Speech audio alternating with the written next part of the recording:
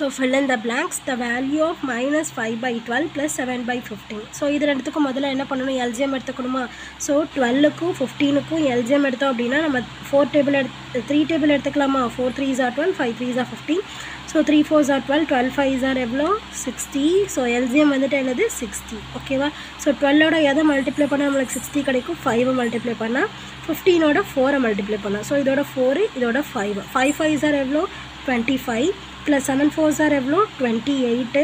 So இது வந்து plus இது வந்து மைனஸ். அப்போ சிம்பிள் மாறி மாறி இருந்துச்சுன்னா நம்ம என்ன பண்ணணும், மைனஸ் பண்ணணுமா.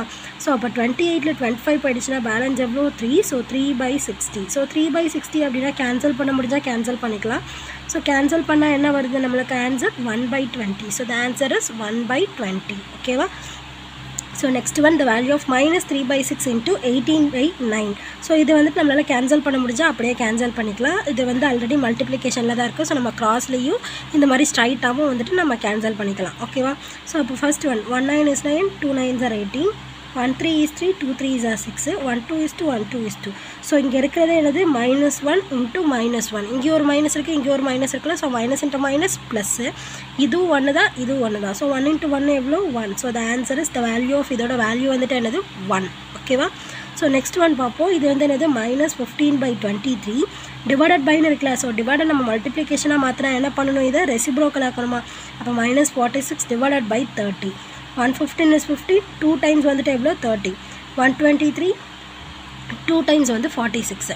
ஸோ 1 2 is 2, 1 2 is 2 இப்படியே கேன்சல் பண்ணிடலாம். அப்போ எல்லாமே வந்துட்டு என்னது 1 தான். ஸோ 1 into 1 வந்துட்டு எவ்வளோ 1, மைனஸ் இன்ட்டு மைனஸ் என்ன plus. So the answer is +1. ஓகேவா. அடுத்து வந்து நம்மளுக்கிட்ட என்ன question கேட்டிருக்காங்கன்னா, the rational number which does not have a reciprocal. ஒரு ரேஷ்னல் நம்பர் இருக்குது. இப்போ 1/2 இருக்குது அப்படின்னு வச்சுக்கோங்க. 1/2ஓட ரெசிப்ரோக்கல் என்ன 2/1. ஓகேவா. அதே மாதிரி எந்த நம்பருக்கு வந்து ரெசிப்ரோக்கல் இருக்காது அப்படின்னு கேட்டிருக்காங்க. ஸோ எதுக்கு இருக்காது அப்படின்னா, இப்போ 0ன்னு எடுத்துக்கிறோம்னு வச்சுக்கோங்களேன். 0/1 அதை 1/0 அப்படின்னு எழுத முடியுமா. 1/0 இன்ஃபினிட்டி. அப்போ இது வந்துட்டு என்னது ரெசிப்ரோக்கல் கிடையாது. அப்போ எதுக்கு நம்மளுக்கு ரெசிப்ரோக்கல் கிடையாது, 0க்கு மட்டும்தான் ரெசிப்ரோக்கல் கிடையாது. So the answer is the rational number 0 does not have a reciprocal. The multiplicative inverse -1. -1ஓட multiplicative inverse என்னன்னு கேட்டிருக்காங்க. அடிட்டிவ் இன்வர்ஸ் அப்படின்னா மைனஸ் ப்ளஸ் ஆகும், ப்ளஸ் மைனஸ் ஆகும். இதுவே மல்டிப்ளிகேட்டிவ் இன்வர்ஸ்னால் அது அப்படியே நம்ம என்ன பண்ணணும், ரெசிப்ரோக்கல் எழுதணும். ஸோ -1 டிவைடட் பை 1 அப்படின்னு மீனிங்கா. ஸோ அது ரெசிப்ரோக்கல்னால் என்னது திருப்பி எழுதுவோமா. ஸோ அப்போ அப்பயே வந்து நம்மளுக்கு என்ன கிடைக்கும், -1/1 தான் கிடைக்கும். So the answer is -1. So -1ஓட reciprocal என்ன -1 தான். ஸோ இப்போ ஏதாவது ஒரு ரேஷ்னல் நம்பர் எடுத்துக்குவோம். இப்போ 1/2 அப்படின்னு இருக்குன்னா அதோட அடிட்டிவ் இன்வர்ஸ் என்ன -1/2. ஓகேவா. இப்போ அதே மாதிரி எந்த நம்பர்ஸ் எடுத்துக்கிட்டாலும் ஒரு பாசிட்டிவ் நம்பருக்கு நெகட்டிவ் நம்பர் கண்டிப்பாக இருக்கும். ஓகேவா. அப்போ என்னது all rational numbers have an additive inverse. எல்லா நம்பருக்குமே வந்துட்டு இருக்குது. So the answer is true. ஓகேவா. இப்போ 0ன்னு எடுத்துக்கிட்டாலுமே 0 இருக்குது. ஓகேவா. ஸோ நெக்ஸ்ட் ஒன் பார்ப்போம். The rational number that are equal to their additive inverses are 0 and -1. So இதோட ரேஷ்னல் நம்பர் இப்போ 0 அப்படின்னா அதோட அடிட்டிவ் இன்வர்ஸ் என்ன 0 தான். அப்போ இதுக்கு வந்துட்டு என்னது அடிட்டிவ் இன்வர்ஸ் இருக்குது. இப்போ -1 அப்படின்னா -1ஓட அடிட்டிவ் இன்வர்ஸ் என்ன +1. ஓகேவா. அப்போ -1ங்கிறது +1ஆக மாறுது. ஆனால் என்ன சொல்லியிருக்காங்க, அது ரெண்டுமே ஈக்குவல் அப்படின்னு சொல்லியிருக்காங்க. ஈக்குவலாக இருக்கா, ஈக்குவலாக இல்லை. அப்போ இதோட ஆன்சர் என்ன ஃபால்ஸ். ஓகேவா. So next one, the additive inverse of -11 by -17 is 11/17 அப்படின்னு கொடுத்துருக்காங்க. ஸோ இதோட additive inverse வந்து என்னென்னு பாருங்கள். இப்போ மைனஸ் இருக்குது, மைனஸ் இருக்குது, ரெண்டுமே மைனஸ் கேன்சல் ஆகி 11/17ங்கிறது தான் இதோட நார்மல் ஆன்சரு. அப்போ இதோட additive inverse வந்து என்னது -11/17 அப்படின்னு சொல்லிட்டு தானே வரணும். ப்ளஸில் இருக்கிறது என்னாகும் மைனஸில் மாறணும். ஸோ நம்மளுக்கான வந்துட்டு என்னது ப்ளஸ்லேயே கொடுத்துருக்காங்க. அப்போ இது வந்து என்னது ஃபால்ஸ். ஓகேவா. ஸோ நெக்ஸ்ட் ஒன் பார்ப்போம். த rational number which is its own reciprocal is -1. ஒரு ரேஷ்னல் நம்பர் இருக்குது, அதோட ரெசிப்ரோக்கல் வந்து -1 தான் அப்படின்னு சொல்கிறாங்க. ஸோ அப்போ -1க்கான ரெசிப்ரோக்கல் என்ன -1/1. கீழே ஒன்றுமே இல்லை, 1 இருக்கதா அர்த்தமா. ஸோ இஸ் ஈக்குவல் டு இதை வந்து ரெசிப்ரோக்கல் 1/1 ரெசிப்ரோக்கல் பண்ணால் 1/1 தான் வரும். நம்மளுக்கு என்ன ஆன்சர் தான் கிடைக்கும், மறுபடியும் -1 தான் கிடைக்கும்.